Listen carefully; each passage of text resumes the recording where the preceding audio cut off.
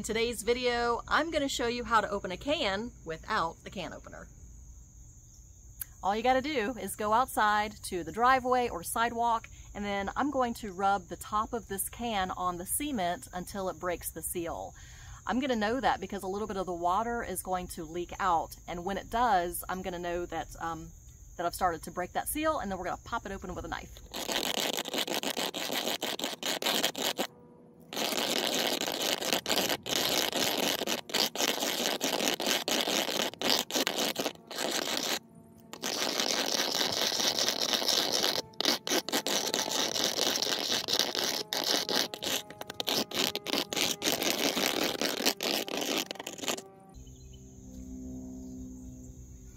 Okay, we're there. So I do have a little bit of water that's leaking out on the ground now.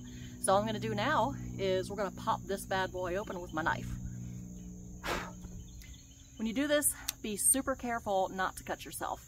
So you do not want to apply a whole lot of pressure. We don't want that thing to slip and cut your hand.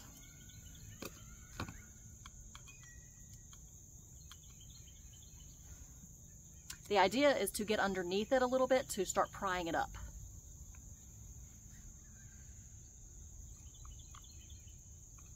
If you can't get underneath it, then you can start going around in circles just a little bit more as well. But we don't want to lose that precious water.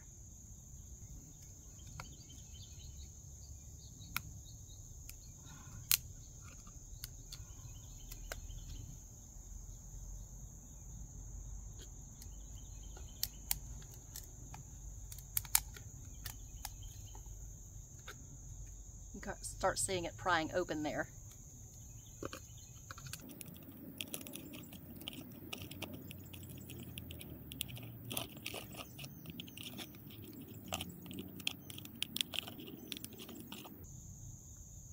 We're getting there.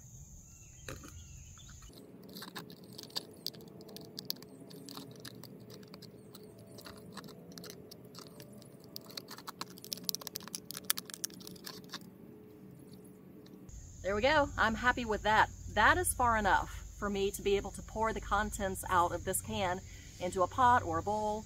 Looks like I am having peas for lunch. There we go.